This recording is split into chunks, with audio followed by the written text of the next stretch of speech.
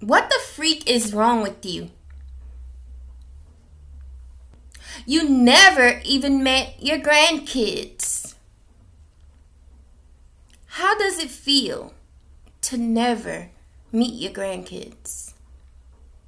Because you didn't want to meet them. Not because anybody held them back from you. You're an asshole. That's the only thing that I can describe you by. An asshole. You treated your kids horrible. You abused them. Freaking idiot. Who will look up to you? Tell me, who will look up to you? Have you ever been a grandfather to anybody? Tell me, because we don't know you. We never seen you. We never met you. We never heard anything from you. If we've seen you today, we wouldn't even know who you are. Asshole.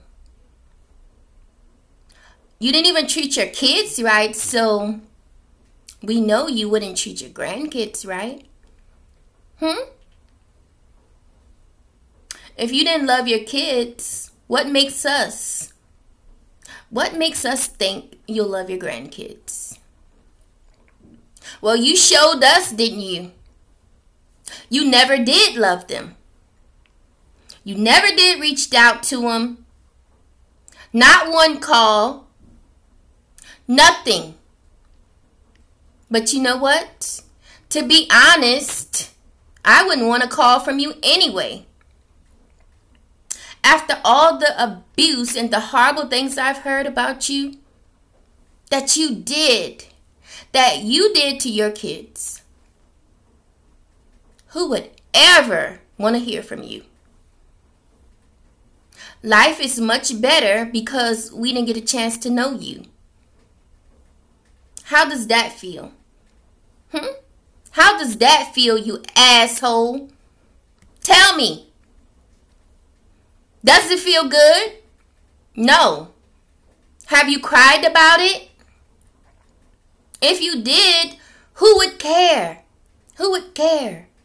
You've ruined so many lives, okay? That nobody cares. If you're still alive, I hope that you sleep well at night. No, I hope that you don't sleep well at night. You deserve everything that you gave your kids and grandkids to come back on you 10 times more. Maybe 100. Yeah. You deserve it. You stupid.